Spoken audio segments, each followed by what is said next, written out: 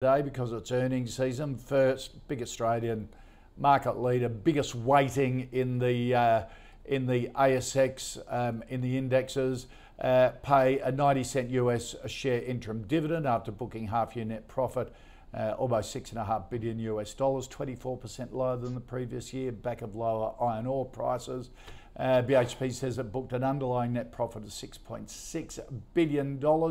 Macquarie says BHP's result was solid with underlying earnings within 1% of its forecast. Down around 2% today. Scott, what did you think of the result and BHP shares at these levels? Yeah, Koshi, it's a really difficult one. Well, I suppose it's not hard to see BHP's earnings coming down the pike, right? Because we know the prices, we generally know the volumes. They put our production reports, we know commodity prices. So you kind of, it's kind of almost basic arithmetic at some level. It's why the market's rarely surprised by the time you get to the actual earnings. They've done guidance, we know the volumes, we know the prices. So this is kind of, you end up where you end up. I'm a little bit surprised the market was so disappointed given the share price movement today, just because, again, none of this should have been new news. And in fact, as you've already mentioned, they came in, almost bang on analyst expectations. So in that environment, you think, well, what's going wrong? It seems to me, even though they did reaffirm guidance, maybe the market was expecting more. We're left to try and guess and wonder why the market might dislike it. Also news, they're selling off a couple of coal mines. Yep. This is fascinating for investors who are trying to read the tea leaves here, because they've got out of the oil business. They're selling I think they own half of 2 coal mines in, I think it's Queensland with Mitsubishi. They're going to sell those. They say they're moving forward to future-looking commodities. Whether that's a purely economic decision, whether there's some ESG in there, really hard to know specifically. Maybe just straight out governance or just uncertainty when it comes to policy. But hard to really read between the lines of exactly why they're doing what they're doing. What they say is always one thing. Whether that's the whole truth is an open question. It's not expensive at the moment, mate. It's still under 10 times earnings for BHP, if those levels of earnings can be maintained. And I guess, as you know, I'm going to say about commodity companies, yep, you've got to work out whether you think the commodity prices themselves are maintainable, sustainable at the current levels. If they go lower, those PEs can look expensive. If they go higher, the PEs look pretty cheap. It doesn't look expensive to me right now. I'm not a buyer, but I wouldn't rush out and sell it if you owned it for the reasons you probably owned it for. I've said before, if you wanted commodity exposure, I don't think you need it, by the way. But if you did want it, I'd put the old band back together. I'd grab BHP and South 32. That gives you really nice diversification across a whole lot of commodities. That's probably the cheats way of doing it, because if you are going to do it, you probably have a view on iron or copper or coal or gold or something else. But for me, again, I wouldn't do it. I haven't got any. I've got Fortescue in my portfolio for a different reason. But if you wanted minerals exposure, commodities exposure, I guess, they don't come much better quality-wise than the big Australian, but they're not cheap enough to buy. Okay, Mark? Well, a couple of things. Just adding to Scott's comments, the problem, of course, is the commodity price situation going forward. So BHP and Rio, and Fortescue, they've all been doing really, really well, as have Whitehaven and Coal. Everybody in those spaces have been doing well. So, and that's why, and the market's reasonably intelligent about this, because the PE is very low, because the assumption is that down the road the commodity prices will be lower, because that's what happens. When supply and demand is out of whack, they do well. The big question, of course, is China and what China does now going forward. Now, they've opened up and so on.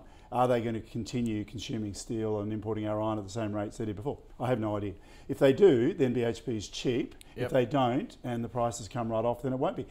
We don't like BHP. Historically, they've been hopeless capital managers. Right. And they typically invest at the top of the market, usually, and pay top dollar for things. I think I've told that story with Chris Ellison before, from Min, who said when BHP come knocking at the door, that'll be the time to sell the lithium assets, because he says they're geniuses at picking the top of the market. Right. That's what he said. Okay. So no interest at all. But obviously it's paying a good dividend, and it's widely held. Yeah. And there's worse companies out there. I'm not saying it's a bad company. It's just that we don't. And it's really at the top of their 5-year range. That's what I mean. It's top. Does it get any better than this? No. Probably not. Okay.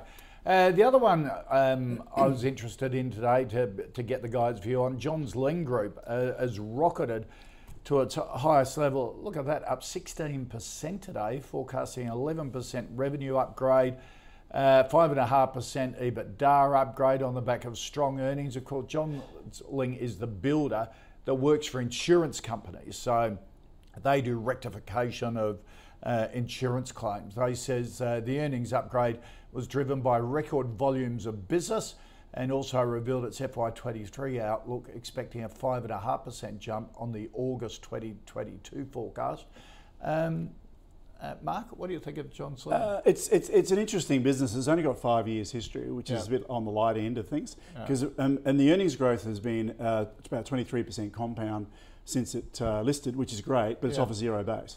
So that's only 5 years. So it's been on it's had a lofty PE. I mean, the first year it listed, it was on 29 high and 21 low, and last year it was 90 high and 45 low, and it's currently at 53. This is a very, very high PE for a builder.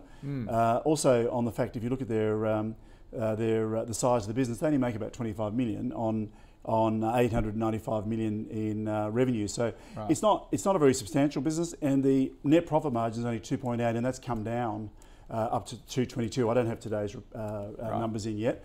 So, and the other problem with it is it sort of passes all our filters except for our return on equity and return on capital, which are both sub 10%. But that long term is really a speed limit on what your returns can be at an equivalent PE. So if I look out 5 years, if John Lyng's only got a 7.7% return on capital, I really can't get it better than a 7% return at the same PE. So there's been PE expansion in this as well, which is what's making it look so good. But it doesn't pass our filters on that, so we wouldn't be interested in it. The 53 PE at the moment I think is way too high. It's still showing a 6% return on a margin of safety and 9-10 on a default PE over the next 5 years. But that default PE is assuming, that default return is assuming the PE is going to be up at the same sort of level in 5 years, which is, I think, pretty heroic. Scott, because the thematic, the story behind John Lyng is when there's disasters, it benefits more than anybody else. Does that hold? Yeah, look, it generally does, because they've made... Look, whenever you see a change in industry, when you see an industry consolidating or taking a different path, you want to start paying attention. John Lyng, you know, the insurers now are using a whole range of subcontractors to basically do the work. You think about the insurance, the line of work between the actual underwriter, the insurer, the brand owned by the insurer, the subcontractor who does the work. You know, that value chain is really worth understanding. And there has been a massive consolidation in the need or the desire, the opportunity for those insurers to basically bundle up this work and say, I'm not going to try and find a subbie in every different suburb and town across the country. I'm going to subcontract to some of these guys to do some work. Now, I know this firsthand. Now, we're not using John Lyng, but we got a subcontracted construction business trying to fix our flooding from, believe it or not, earlier this year still hasn't been fixed, such as the backlog. That's the opportunity, I think, the way this industry is consolidating. And John Lyng, that story is exactly that, right? These guys have doubled sales and more than doubled earnings over the past 4 years, which is extraordinary growth. They've done it basically because they've become more relevant to those insurers. Like there's been, you know, twice as many insurance claims to deal with or twice as much work per se. It's they've actually made themselves more useful to those insurers. And if you can start to be part of that value chain, there's real upside. Now, that is the upside for this company. A couple of the guys at the Fool really like John Lyng. I tend to be a little more agnostic, I have to say. Mark's point about the really low margins and the short history is well worth considering. There has been, of course, a lot of natural disasters very recently. If that is the new normal, climate change and everything else, then maybe these guys are off to the races for years and years.